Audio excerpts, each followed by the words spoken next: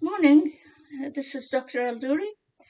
As you remember, yesterday we spoke about the effect of deficiency of vitamin D on general health, and we spoke about the importance of checking vitamin D, as the issue of deficiency and its effect on the body health is very much underrated. Now, the age at which the deficiency can affect the human being comes in maybe children, adult, women above the age of 65, all that together. American Academy of Family Physicians requested that 4,000 international units to be given to kids through diet and supplement. For adult, it will be, with normal vitamin D, it will be 700 to 800 international units, which can come in 2 tablets, 400 milligrams. So they can take 1 tablet AM and 1 tablet PM. For deficient people, it's preferable to do 50,000 units, which comes in 1 capsule once a week. It was found that absorption and effect of vitamin D will be much better if it is taken infrequently as opposed to taking it daily. Now,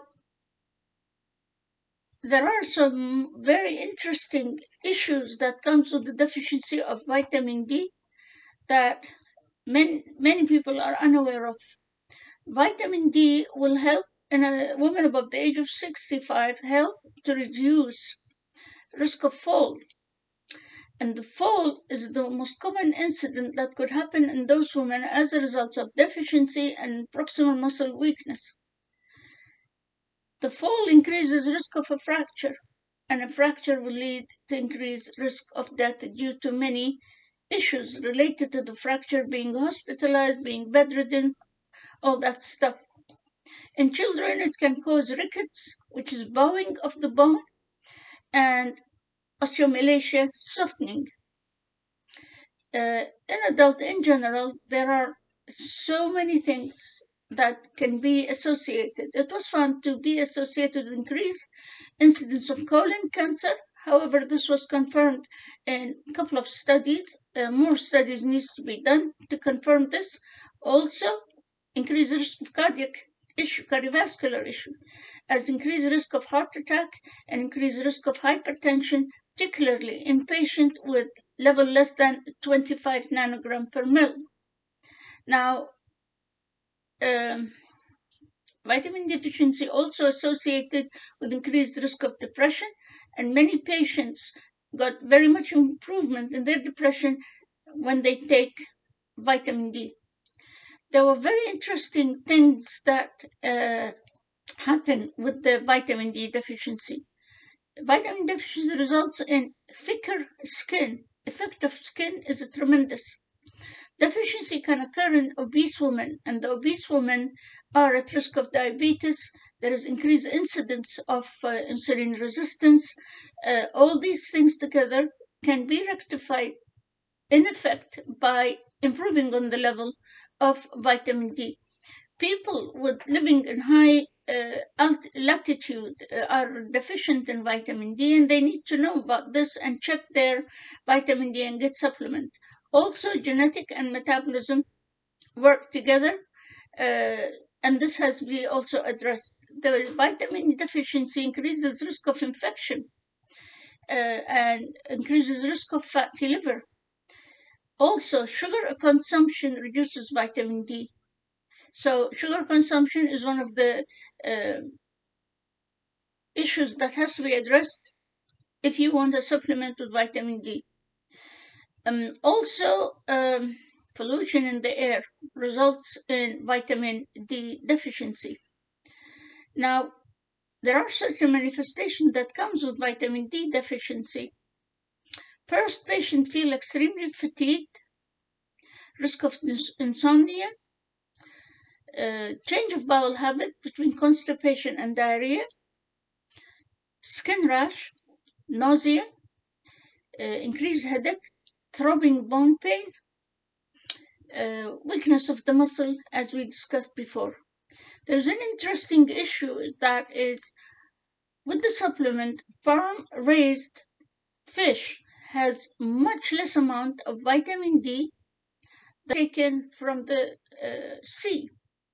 Also, grain-fed chicken, grain-fed animal will have much less vitamin D than grass-fed animal. Chicken that are incarcerated are much less with vitamin D than those who roam outside.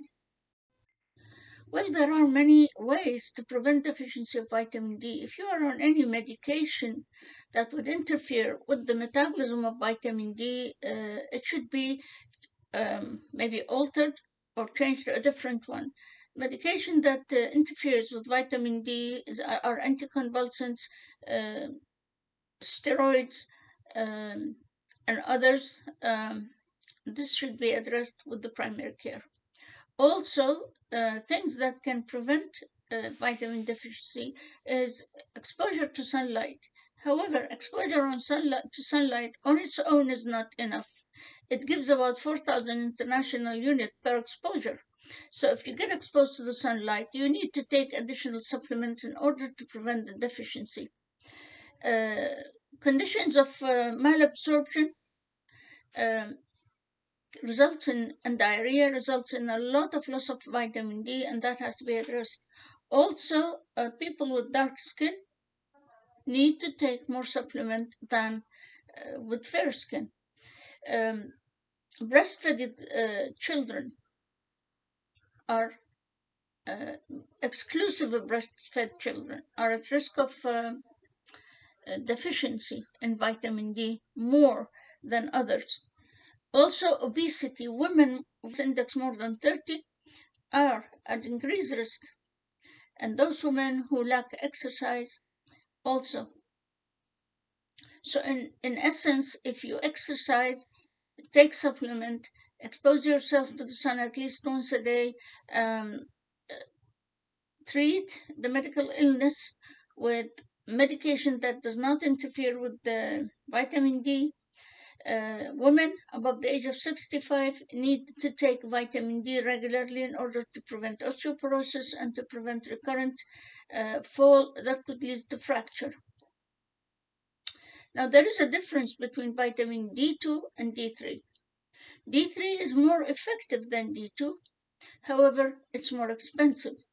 And that's why many practitioners prescribe D2 rather than D3. We can combine both by taking high doses of D2 and add to it once or twice a week of D3 to cut on the cost and to enhance the effect of vitamin D.